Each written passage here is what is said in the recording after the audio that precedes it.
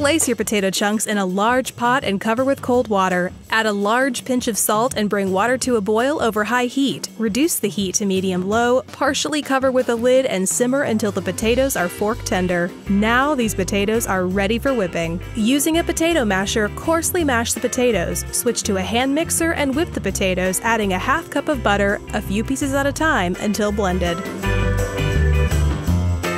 Gradually add the softened chunks of cream cheese into the potatoes and continue to beat the potatoes.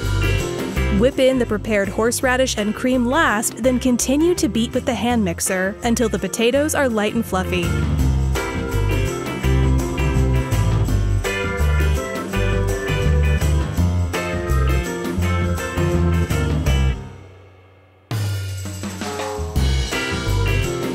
Season with salt and pepper and stir in the scallions. Finally, a finishing touch. Though you could serve this holiday side dish right now, we have a final step that will make them even more delectably memorable. Transfer the horseradish whipped potatoes to a prepared baking dish and use a spatula to create whipped potato peaks. Drizzle the potatoes with the remaining melted butter and sprinkle with sweet paprika. Bake at 350 degrees Fahrenheit for 40 minutes or until the potatoes are golden on top. Then get them straight to the table.